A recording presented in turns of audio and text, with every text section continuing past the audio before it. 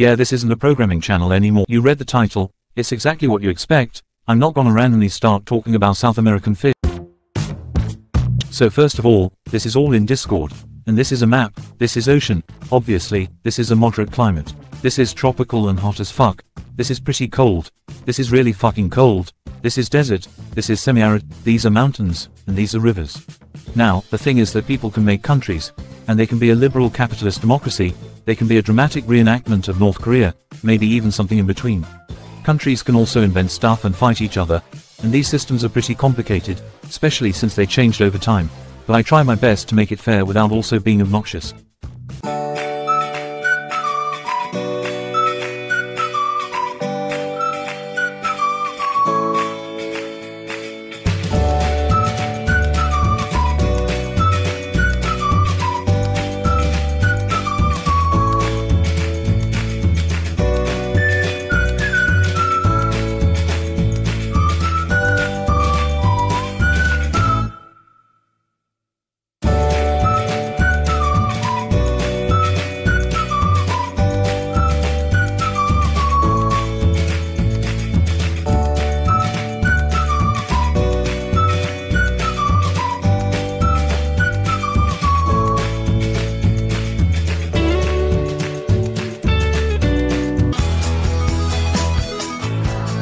It all started with a big explosion. Then a bunch of boring shit nobody cares about happened until a big ball emerged and evolved enough to have human life in this map. The first countries were Argentina, founded by Javier Milei on the Pislan continent, New Australium, founded by Bosnius Matero on a pointless island, Robberworld, founded by Dark Dot on the Robotinant continent, Officina della Pizza, founded by Womogo on a pointless island, Parfinistan, founded by Parfesan on Pisland, and M&M, founded by Mr. Best on 2 pointless islands. Quickly, Parfinistan, Argentina, and Robberworld grew to be respectively the most advanced countries by technology. If you look at this region, you might think, wow, these countries look nice, what if they united? You probably didn't, but they did unite, into the lazily named Argentina and Parfinistan, later renamed to the still lazily named New Argentina, which quickly grew to become the most powerful country on the surface of this planet. We're gonna use this crown ping to indicate that. Alex is now here, and he founded Country Trademark, located on the continent Trademark continent. Also, the leader of Officina della Pizza said the N-word, so he was banned and his leadership was transferred to Logan Powell, since he was the only citizen. Logan Powell proceeded to do absolutely nothing. However, Womogo did apologize and make a comeback after a while though. Back to the present, Simon Fazweli Human decided to join New Argentina to make it even more powerful. And they managed to invent the Industrial Revolution and its consequences. New Argentina also invented international trade, where Country Trademark sends diamonds, then New Argentina fabricates diamond pickaxes, and sends them to Country Trademark for more diamonds. One problem though, there's another country in the way. This isn't foreshadowing, just an observation. New Argentina thought they were geniuses, and barely noticed that Robberworld had become the most advanced country, which is unfortunate for New Argentina. Everything was being pretty peaceful, and it will keep being, because now that most of the countries were industrialized, God challenged countries to make the computer. However, they couldn't instantly skip to modern RTX 4090 iPhone 15 CyberMusk 420, they would have to go through the ENIAC first.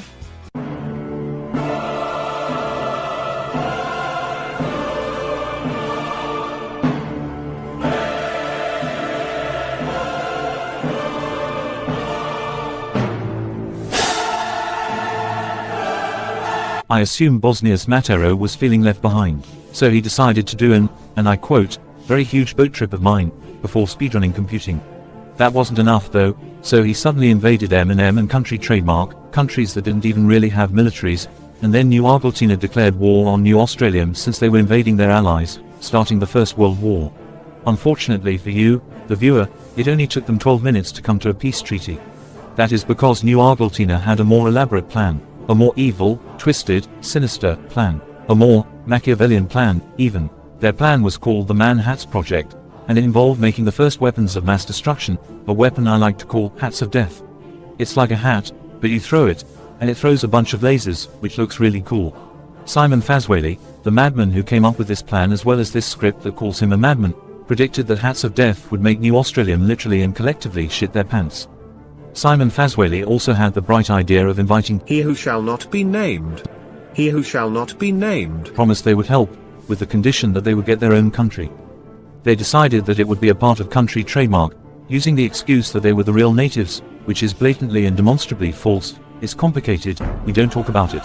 But to help their excuse, they called the new country UN. The gang planned everything, the war plan, the hat design, ballistic intercontinental missiles, and most importantly, how big would be the territory that the UN would have. The gang was forced to accept this obnoxious division, with country trademark losing all of their original cities, and being forced to move to this desert, where they would also lose their entire economy of selling diamonds and buying diamond pickaxes, with the UN having an additional excuse of country trademark not helping in the plan, even though Alex couldn't, since he was touching grass or something. The plan was ready. New Argentina officially declared war on New Australia, starting the Second World War. New Argentina started by invading Melny and Snow, and it didn't take very long for them to take pretty much all of New Australia. Also M&M was also getting liberated. They weren't really an ally of New Argentina, but now they definitely would, free real estate.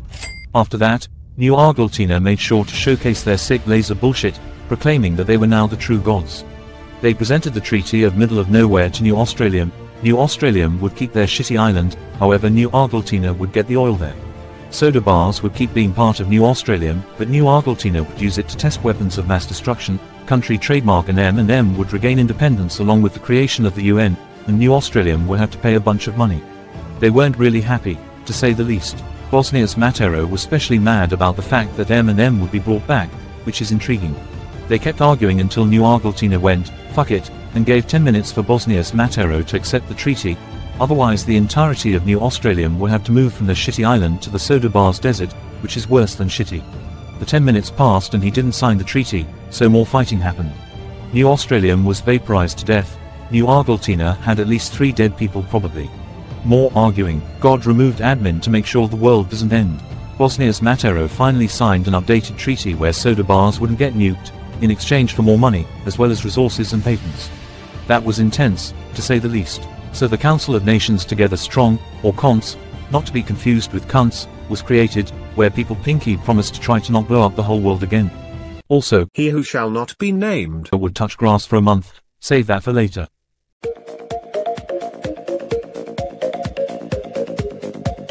You know what would be great after a war that almost ended humanity as we know it? Postmodern post-industrial digital fourth industrial revolution, or the digital age, for short. New Argentina kick-started the PPMPIDFIR with the wide world of web, available on New Argentina and country trademark.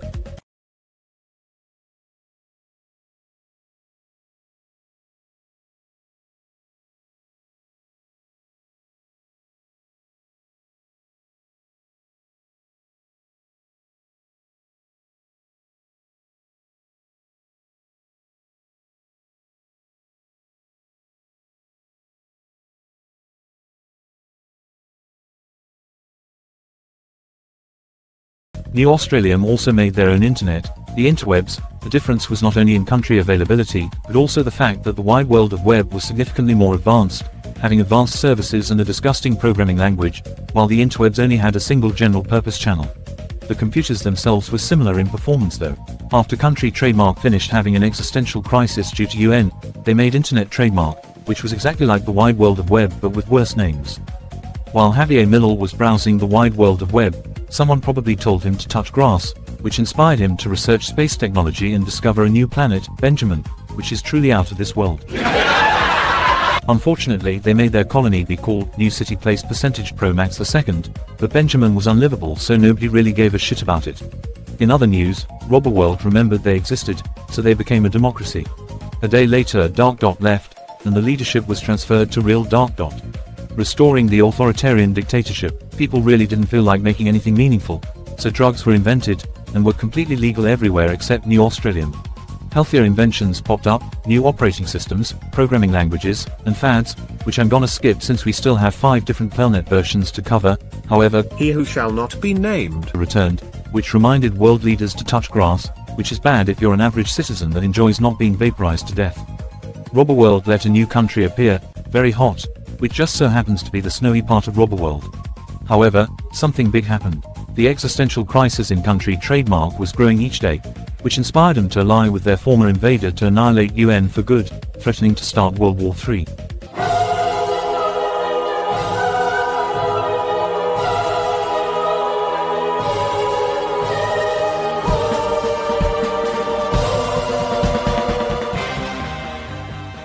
After the announcement, New Argentina Emperor Javier Milei said knew it, then, I might join, which would have definitely crashed the stock market if it existed in PLELNET.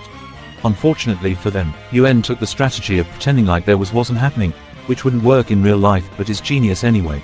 In this scenario of uncertainty and shitfuckery, Simon Fazweli founded Oceania in the north of soda bars, with the goal being to create the worst country ever, with the name of course being taken from the hit dystopian novel 1984 by George Orwell. I'm gonna cover Oceania in excruciating detail, since it's crucial for the development of a new major PLELNET culture. It started simple, with a capital called Airstrip 1, a channel for totally real facts, a place for getting bread, and a camp where you could concentrate. The supreme leader of all you survey wanted people to work in the Obamium mine, Obamium being of course the second ultimate energy source, the number one being of course the fucking sun. However, Bosnius Matero didn't want to mine. He was there for the tourism, so he was exiled. Womp womp. Oceania had the first PLELNET conlink, Newspeak, taken of course from the hit dystopian novel 1984 by George Orwell. Newspeak wasn't standardized, the only guide was talk in a stupid way, which caused confusion since people have different definitions of stupid, so Simon Fazweli just pretended that Newspeak never existed, then he made pills for people with communication problems, aka using Newspeak.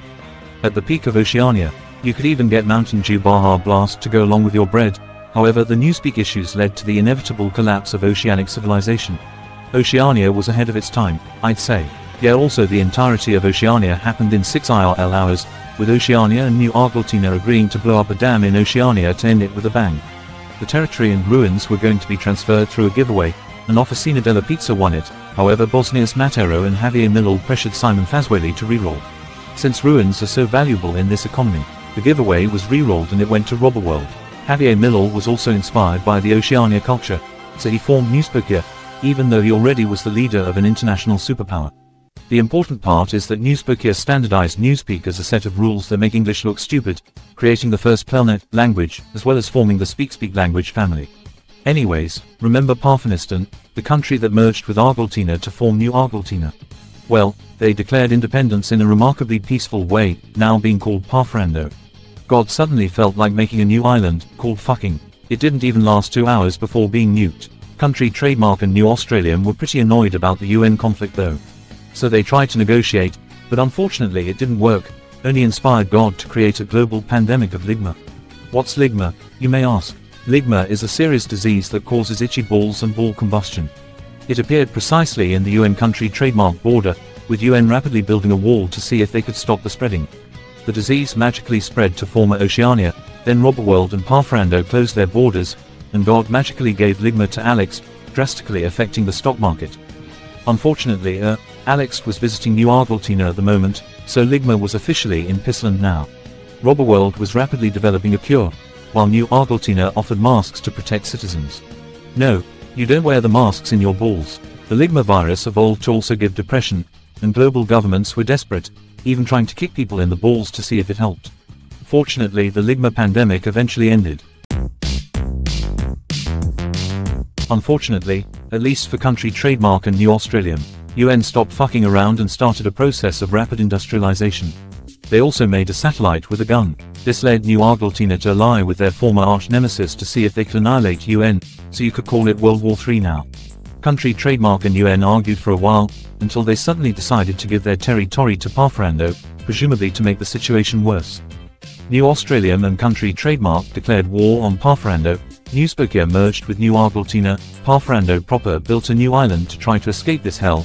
New Australian got the City of Snow, even though that was a major part of the country trademark economy before the wars. However, this is a completely different geopolitical scenario, so this is a stupid observation. Then he who shall not be named returned to former UN territory to steal the old nuclear project, then finished it to nuke country trademark, then spread radiation through the wind to cause a global environmental disaster. Bosnius Matero personally shot he who shall not be named. However, he who shall not be named had a new variation of ligma, so Bosnius Matero died, but he's a cat so he still had 8 lives. The radiation spread, becoming a global hot potato. They were still arguing, then he who shall not be named tried to make a revolution in country trademark, making both Alex and Javier Milei enter their villain arc, inhale, exhale.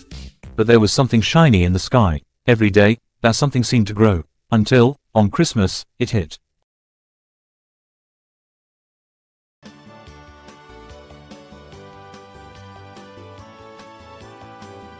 ¡Feliz Navidad!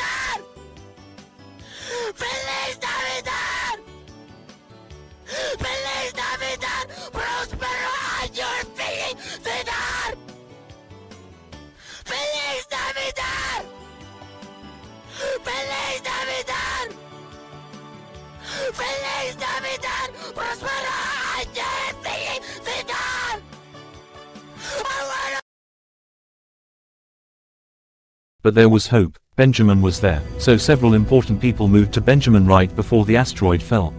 It was the start of a new era. The space era. The SOLEL system.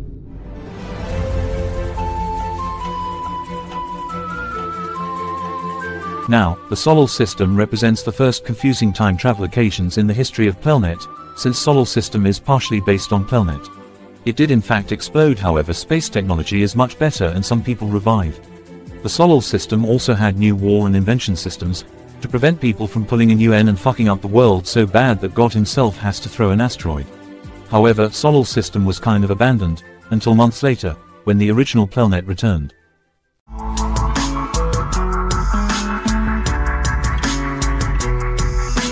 PLELNET 2 removed the space stuff, but kept the SOLEL system war and invention systems, and also added an ocean channel that nobody uses, and a new map, which is like the old one, but the new Australian island was replaced with a new continent.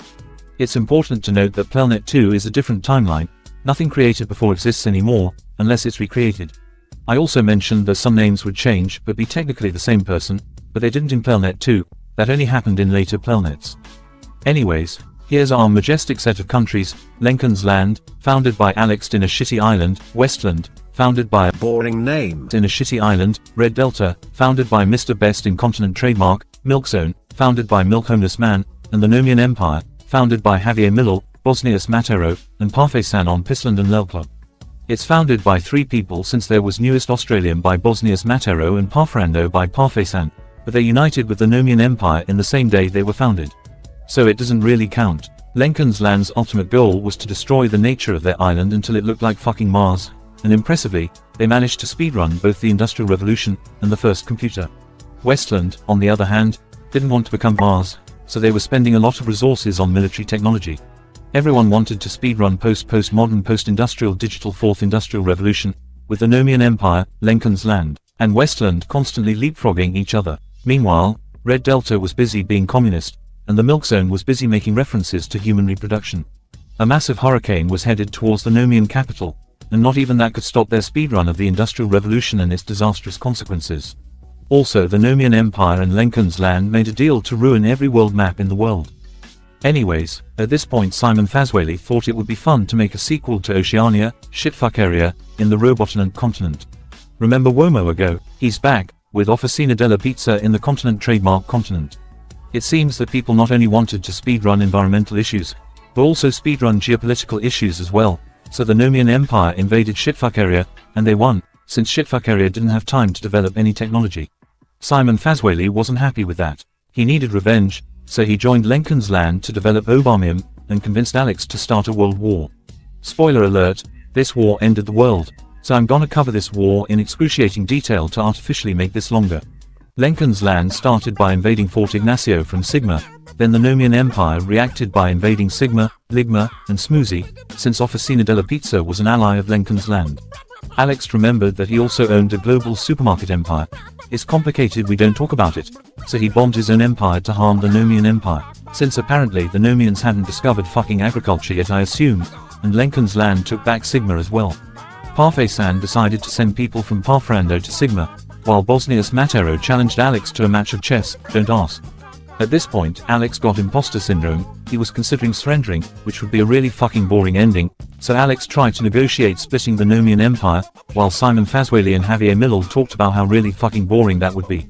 After hours of fucking around, the capital of Lincoln's Land was finally nuked, continent trademark was nuked, then Alex speedrun making a fucking interstellar ball capable of planetary destruction because no one gave a shit anymore, the Lincoln's Ball. Alex told the entire world to hail his balls, before annihilating the entire planet with the Nomian Empire. That was intense, but not as intense as... So PLELNET 3 didn't have any changes to the systems, but it did change the map, with it now having a supercontinent and a bunch of pointless islands, one of them looking remarkably like Bolivia. This was also the first PLELNET where the names changed. Javier Milei is now Otto von Lelsmark, and Bosnius Matero is now Catherine von Lelsmark. They have the same last names because they married, forming the Austro-Nomian Empire. Speaking of countries, there's now Parferando III by Parfesan, Nova Lenkinia by Alex, and Milk Zone 2 by Homeless Milkman.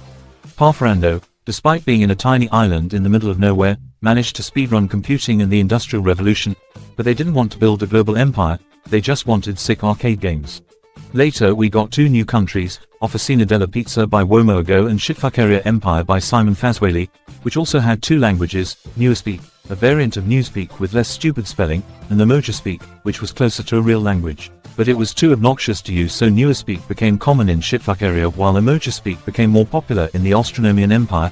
Yeah, this isn't realistic, how could have you guessed? Unfortunately for SHITFUCKERY, Otto von Lelsmark was determined to make PLELNET 3 be an exact copy of PLELNET 2, so they immediately invaded SHITFUCKERY. Parfrando and the Austronesian Empire kept evolving their technology to achieve post-postmodern post-industrial digital 4th industrial revolution. And they also expanded to be really big.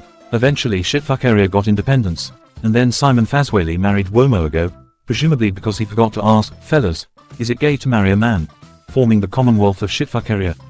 Everything was too peaceful, so God sent a series of concentric circles emanating from this red dot, but that didn't do a whole lot, so then there was earthquakes, hurricanes, floodings, wildfires, and volcanic eruptions, drastically affecting the stock market.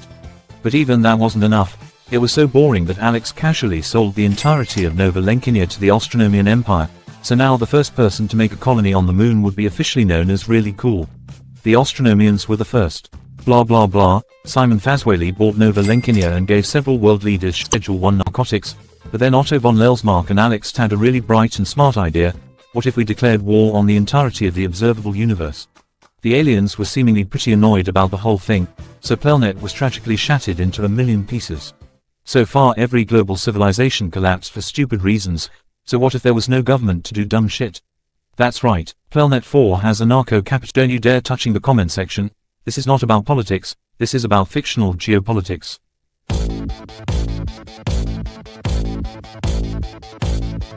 So this is the new world map.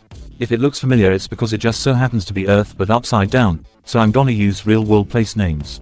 If you don't know, ANCAP is I see you going to the comments, an ideology where there's no government, only capitalism, and if that doesn't help a whole lot, PLELNET people didn't really understand it either, so we just ended up having companies acting as government. Stop it, don't comment. Here's the name changes. Otto von Lelsmark is now Romulus, and Bosnius Matero only got his name changed to Catherine von Lelsmark since it was important to the plot. Now it's Bosnius Matero again. The first companies were the Lenkens mega conglomerate by Alex on the middle of a giant desert in Asia, Kony Development by Parfaisan in Greenland, the Romlel Company by Romulus in South America, Slough Industries by Simon Fazweli in Australia and South America, and Freedom Organization by Bosnius Matero in North America. It seems that the Middle Ages are really boring, so people again speedrun the Industrial Revolution, really big rail infrastructure, guns, pure Colombian cocaine etc. Anyways, Lenkens conglomerate and Slough Industries merged into the Fazweli Corporation, and they soon did what any reasonable person in their right mind would, plot an assassination of Romulus. Unfortunately it didn't work, so the Fazweli Corporation split up but still kept being partners. Romlel and the Freedom Organization merged into Romfrankia, and soon all companies worked together to reach fully automated space luxury capitalism. Grow, grow, grow. We reached a level of computing similar to the first PLELNET. We had intercontinental blazingly fast rail infrastructure. The 3 major global companies agreed to turn Africa into an uninhabitable hellscape for mining and testing weapons of mass destruction. Romfrankia had 3 emperors, but I didn't feel like finding when exactly the changes happened, and they all decided to end this all with a bang. They started the fucking war of fucking, which was a war whose goal was destroying the whole world for fun. Meanwhile, Lelgustus, the new emperor of Romfrankia, uploaded his mind to the Matrix so he could live forever. Overall, PLELNET 4 was a massive success. So I did just say PLELNET 4 was a massive success. However, PLELNET 5 brings back countries, along with a new gimmick.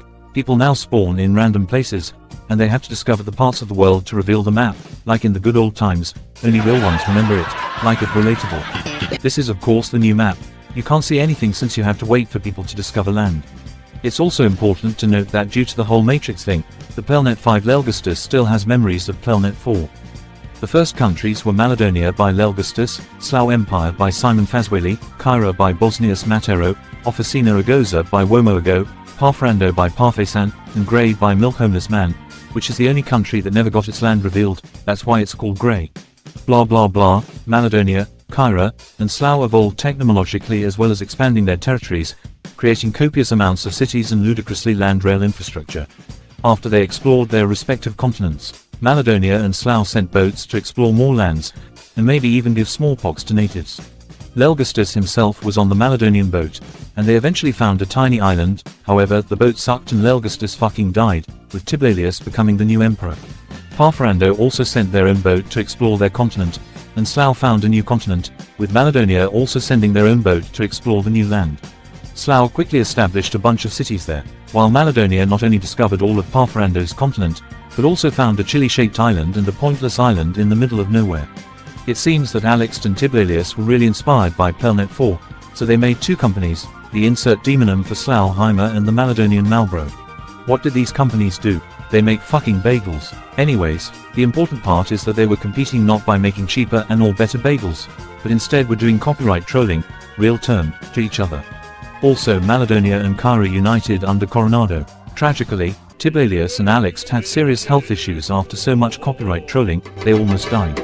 Meanwhile, Slough Empire made a fucking stellar octangular island, starting a new era of big dumb shit. Alex was a pioneer in that, creating the Pickle Megalopolis, a new international center for business and travel, featuring a skyscraper bigger than your mom's heart.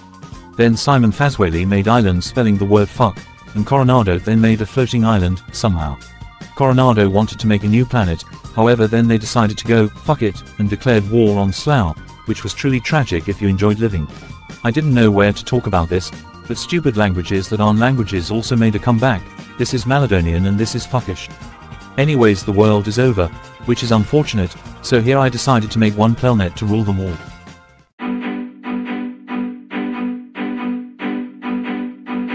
So why is PLELNET 6.9 the PLELNET to rule them all? Well, now there's multiverse time travel, you can travel between the Nether and the End, timelines can connect in ways that no one can understand, if you die you go to the Nether or the End, and everyone starts at the Second Industrial Revolution. However, after 5 PLELNETs, people stopped giving a shit, making PLELNET 6.9 a catastrophic catastrophe. Long story short, it took 5 seconds to have an interdimensional incompatibility. Tiberius and Bosnius Matero united to make the Phrygian Empire. Alex and Tiberius managed to corrupt the fabric of reality. Slough went to the Nether, Alex merged the current timeline with the SOLEL system, people went insane, Phrygian invaded Slough, Phrygian made an Argentina island, Alex made Epic Land, Slough made a Brazil island, Phrygian made a Lel Club island. It's complicated, we don't talk about it.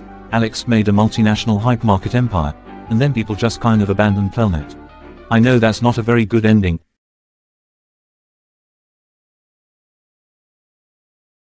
Help, I'm stuck in a computer monitor floating in a space JPEG.